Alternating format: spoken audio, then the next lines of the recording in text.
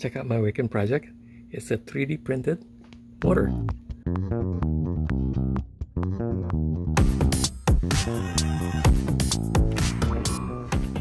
Hey guys, look what just arrived.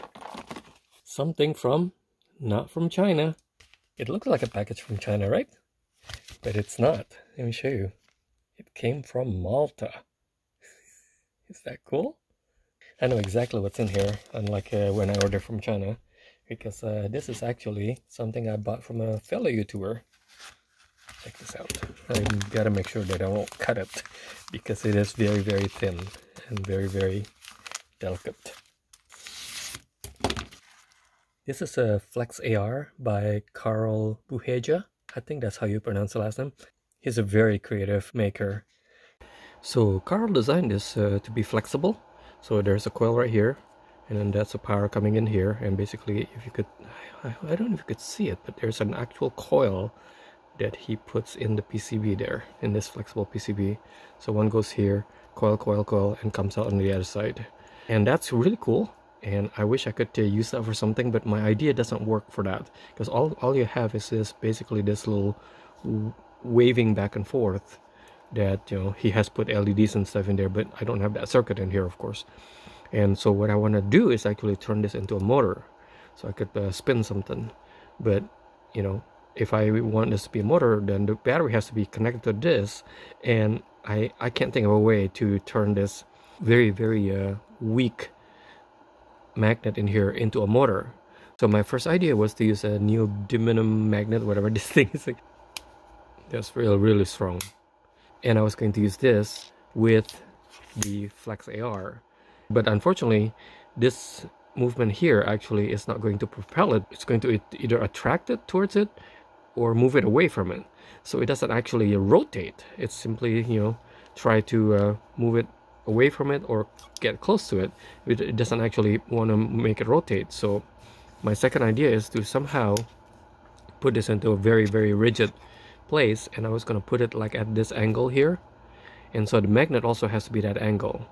And before I spend the time to do that, I figured I better do an experiment. So this is my experiment here. So I soldered the connector here, power it just using this switch, so I could turn it on and off. And this whole thing is just powered by my bench power supply at 3 volts. And so that way I could turn this on and off by just pressing that switch. And then on the other end, I have this little hanging plexiglass. So this will be my kind of like my little swing, and this eventually will be replaced by the rotating thing. So the, you know, the axle is gonna go like here, and it will rotate this way. So this will be just one of the magnet that's gonna be in this rotor. This swings really easily because I have this really high-tech hinge that I made out of blue tape. So let me show you how this works. Okay, let's stop this from swinging. Actually, it swings very easily, so it's pretty hard to make it stop. Okay, so it's not moving anywhere, and I'm just gonna put this really close to each other, but not actually touching, of course. I'm gonna press the power button, and you'll see that it actually repels it very, very slightly. But that's all we need. Is like, if I time this just right, which I'm hoping I will eventually use the Arduino, you could really see it swing there, and you know, like, and then even after I'm not powering at all, there's still quite a bit of momentum going there. And so what I'm hoping is, like, by putting maybe 2 or 3 of these magnets, I just have to put enough movement so it spins a little bit, and then the next time, by the time it kind of like die down, the next magnet will be in front of this, and I'll turn this back on again, and then push it some more and push it some more, and just, if I time it just right, I should be able to create a rotation. So that's my hope. I'm probably not using this as Carl intended it, because I'm not using the flexible nature of this magnet at all. But I'm having fun. So I modeled this in Fusion 360 and slice it using Cura. And here it is. Oh, it's pretty loose. I put too much clearance in there. I put 0.02 on each side. I wonder if I just need 0.02 for both sides. I'll probably will print another one, because it only takes like 20 minutes rather than hot glue this and risk my magnet getting weaker from the heat of the hot glue. Well, this camera thing is working great. It's like I could just put the camera in there, and yeah, Normally this would take quite a bit more to... Oh, the hole didn't come through at all, did it? Ugh, what a mess down there. Well, I got a nice chance, I guess. Okay, so wonderful thing about Fusion, of course, is you can just simply change these things. Okay, this clearance, I'm just gonna cut it in half, clearance. Yeah, I made the expansion 2 times the clearance. So now the clearance is half the size and everything should be half the size. Create another STL. I'll keep the same file name so I don't have to do anything. And just go back to Cura. And all we have to just reload it. I think it was F5, yeah. Not much difference, it was just 0.2 in there. You can't even tell the difference, but I'm sure there's a difference. Reslice it. Save it back.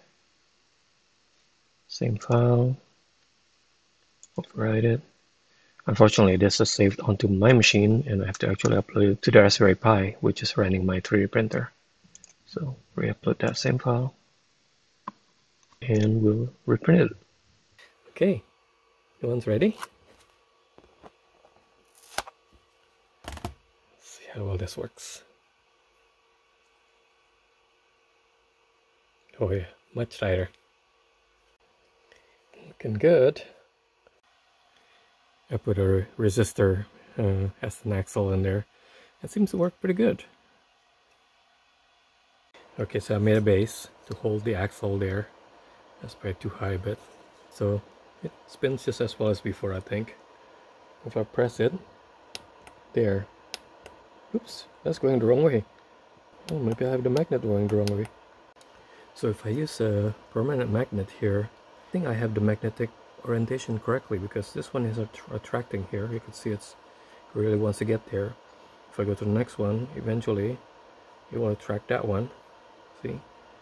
And if I go further down, I'll attract that one. So they all the sorry, it's a pretty strong magnet. So all of them are oriented correctly, and if I have it the opposite way, it will repel, and so it will try to get there. Yeah, the repel doesn't work as well as the attraction. So maybe that's the thing. I need to attract it rather than try to repel it.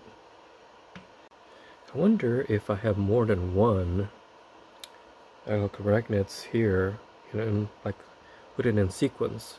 So turn this one on first, so you move that closer like that, and then turn the next one on right next to it here, so it goes move that way, and put another one over here, go this way.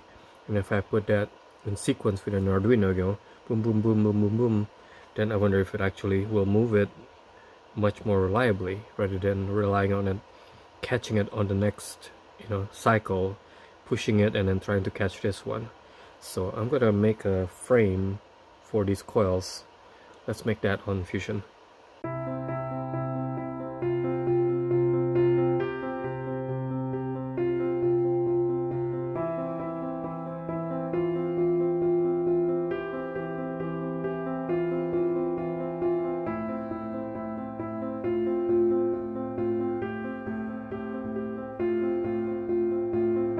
Morning.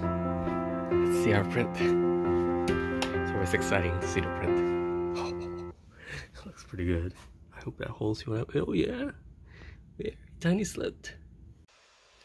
Well, I hope this fits in that tiny little hole, because otherwise I would have to reprint it. Oh yeah, look at that. So close. Yeah, it needs to be just a tad bit wider. Yeah, I could wait. Oh, there it goes. I was able to push it. There you go. Sure, guys are tired, sick and tired of me saying this, but 3D printing is amazing. It's just amazing. It's like how well that works. This is first time. This is first print. Sometimes you get lucky, I guess.